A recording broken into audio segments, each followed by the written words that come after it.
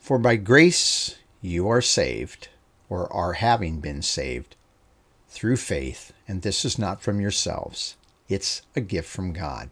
It's not from works, so that no one can boast. Our salvation is simply by believing that Jesus Christ died on a cross in our place for our sins. He was buried and he rose again. And that by believing that, we are forgiven and right with God. That's what he calls grace. He did it all. All we do is say, yeah, he did it. I'm forgiven because of that. It's that simple. But that brings us then to verse 10. For we are his workmanship.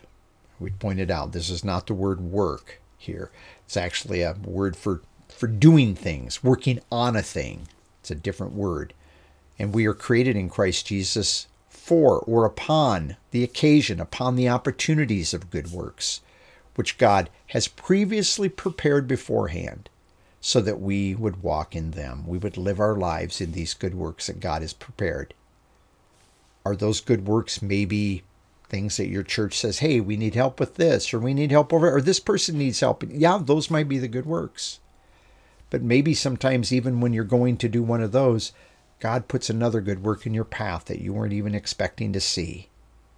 And you get that opportunity. And we're going to take a look at one of those good works today. I'm Pastor Tim Holscher, and we're looking at good works in the life of believers, opportunities God's given us to have him do something in our lives. As we saw yesterday in John chapter 3 and verse 21, God accomplishes the work in us. When we're living by the truth, when we are realizing that we are seated in Christ at his right hand, and that we are free in Christ, free from the dominion of our sin nature, God can work out these works through us as believers. He tells us in Philippians 1:6, I'm sure of this, that he who started a good work in you will carry it to completion or unto maturity until the day of Jesus Christ. See, God's doing a good work in you. That's that saving work. That's that perfect tense being saved that we saw in Ephesians chapter 2, verse 8, the first day that we started these studies. And so God's doing a good work in it. But the result of God doing a good work in us is that there are other good works that we get to participate in. And we're going to go now to 2 Corinthians chapter 9. And it says, now Paul's writing the Corinthians. We got we got three groups of believers. Let's start with that. There's the Corinthians. They're a group of people that are living in what we would call the southern part of Greece, or Achaia. There are the Macedonians. Those are up on the north edge of where Greece is. They're poor, by the way, whereas the Corinthians are, well, at least rich from a human point of view. The Macedonians are poor believers. And then we have believers that are impoverished, really in need due to the way they're being treated by unsaved people, unsaved Jewish family and relatives and former business associates and all of these different things over in Judea, okay, over close to where Jerusalem is. And they have organized, the believers have organized gifts, not just once, but different times to send gifts from these believers in places like this over to these believers in Judea to help them. I love this idea because a lot of times when pastors talk about giving, we always think, well, give something to the church. We're going to pass the plate and make sure that you're generous and give till it hurts and fill in all the other blanks and things that people say. And most people think, yeah, you just want more money in your salary or something like that. But this is beautiful because this is the number one reason that the church collected funds. It wasn't to fund building programs.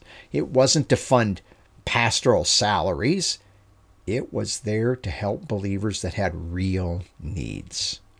So 2 Corinthians 9:1, with all that hopefully in our minds, for it is necessary for me to write to you about this service, this ministry to the saints. See, they're serving the saints. Because I know your eagerness to help. I keep boasting to the Macedonians, these believers to the north, about this eagerness of yours, that Achaia has been ready to give since last year. And your zeal to participate has stirred up most of them, but I am sending these brothers so that our boasting about you may not be empty in this case, and so that you may be ready, just as I kept telling them. In other words, I told them that they're ready to give, and, well, I hope you really are when we show up. For if any of the Macedonians should come with me and find that you are not ready to give, we would be humiliated or ashamed, not to mention you also, by this very confidence that we have had in you.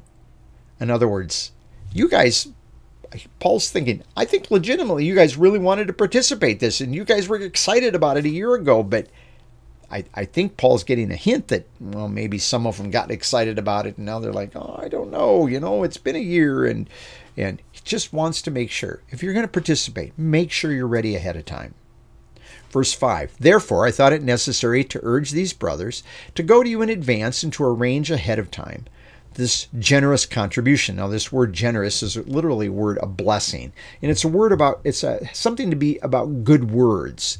And so they had, which he says, you had promised, you had promised. In other words, you promised ahead of time. You promised a year ago that you were going to participate in this blessing, these good things, saying, we want to participate. We want to love these saints. We want to do this for them. And so this may be ready as and we have this generous gift. But again, it's the word blessing.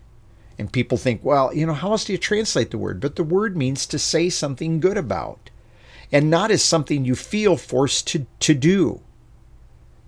Well, we're going to talk about this word blessing here in just a second. Verse 6, my point is this, that the person who sows sparingly, real good translation, will reap sparingly. And the person who sows, and we translate this generously, but the word literally means a blessing. Good words. In other words, they're saying, they're looking at this and they're saying, I'm giving this, but I'm giving this because these are brothers in Christ, and I want to share together in those, and I want to share in their need by sharing some of what God's allowed me to have with their need. I really think that's why he uses the word blessing. But we think, well, he's contrasting it to sparingly. Well, sparingly is like, well, I don't really want to give to them. Whereas a blessing, a good thing, is saying, these are my brothers. I really do want to participate. He says they reap. And again, they reap a blessing. Well, you think think about these believers over there. They've been ostracized from families. They've been kicked out of houses. They've lost business. All these things have happened. I just think sometimes we don't wrap our heads around how hard life had become for those who identified as Christians under the persecution that started after the Jewish council killed Stephen. And you can read about it over in Acts 8 and even the first part of Acts 9.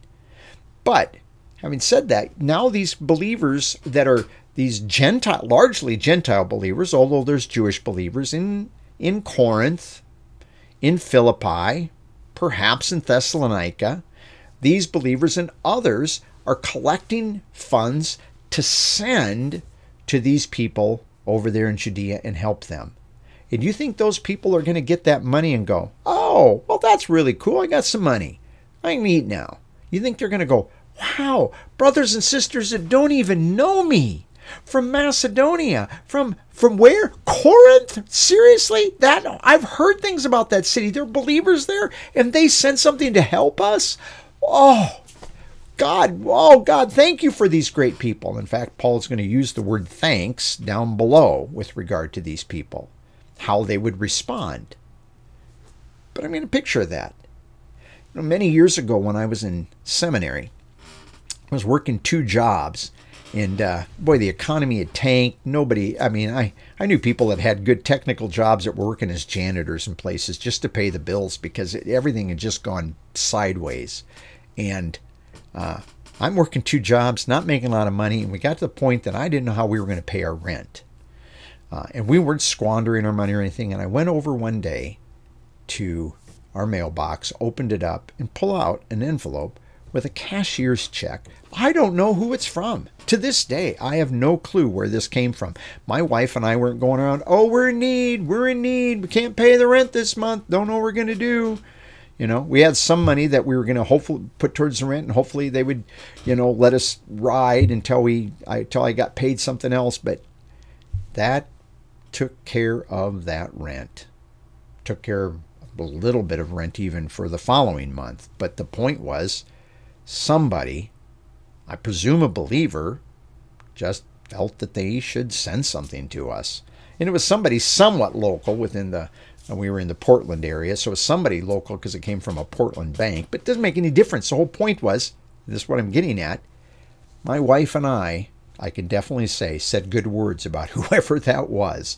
God, thank you for this person, that whoever they are, however they felt that they needed to, for whatever reason they felt they needed to send us this, thank you for their letting you work through them and help us with this need. Do you think that the believers down there in Judea or over there in Judea wouldn't do that? Yeah, they would. That would be the blessing. So each one of you should give just as he has decided. See, there's not a hey, if you guys are rich, you better give. Oh, don't even give 10%. You better be giving 15. No, Paul says no. There's no requirement for what believers have to give anywhere at any time. You make that determination in your heart.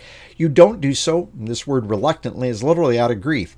If it hurts, well, you maybe need to get your attitude straight or just not give.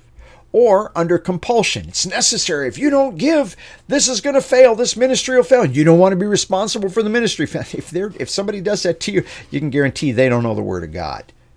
If God can't fund or take care of something, maybe they need to think differently about how they're doing ministry, or maybe they need to even think whether it's what God wants them to do because he's not taking care of it. But the point being is not under compulsion, because God loves a cheerful giver. He likes a person that's like, I can't believe I get to participate in this. My God, he could take care of all this, but he's allowing me, this person down here, to share in the needs of somebody else in this way. In verse 8. And God is able to make, notice this, all grace to overflow. See, he looks at this giving. If you went back to chapter 8, the Macedonians looked at their giving as a thing of grace. That it's by grace that they get to give. Wow. So this grace will overflow to you so that because you have enough or are sufficient, what you have is sufficient. I don't think he's even talking about their material goods here. I think he's talking about what God does, the work God does in you. That's sufficient. And it's going to make whatever you're able to give, whatever you do give, sufficient. Of everything in every way at all times, and and that you will overflow then, abound or overflow in every good work. Right there. This is why we came to the passage. This gift to help another believer in a real need was or is good work, or every good work, meaning there might be other opportunities to help other believers in different settings. I'm not saying that every believer has to do this. Maybe you're in a place where there's not a believer around you that really needs this kind of help. But maybe there is.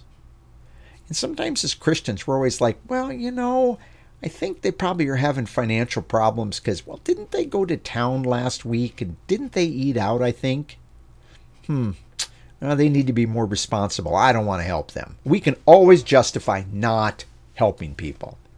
But to actually look at a person and not feel guilty about this, but actually genuinely look at them and say, you know what? They are a brother or sister in Christ, and maybe they are going through some hard times, and I do want to help. God, is that what you want me to do? You want me to help? Yeah, well, how much could I help? And just let God help you participate, and that could be a good work. And you might put some money in an envelope and go over and stick it in their door. They don't have to know it's you. Slip it in their Bible when you're at church and they're not looking. Or maybe just walk up and say, you know what? I'm just confident God wants me to share this with you. I love you, and may you enjoy what God does. I don't know how God wants you to do it. But this is something that maybe sometimes might be a good work God has for you. There's a lot more. Read the rest of the passage. There's even more that the Apostle Paul has to say about this. In fact, go all the way back into chapter 8 and read both chapters. They all deal with this issue. But it is something that can be a good work for us to do. Saved by grace, but saved upon the opportunities to actually participate in doing some good works that God could do through us. But you're going to need to remember who you are in Christ, where he's saying have a good day in the Lord. Remember who you are in Christ so that you'll see those good work opportunities, those things God puts in your path, so that you can meet them when God shows them to you, when God brings them before you. As always, thank you so much for joining me today.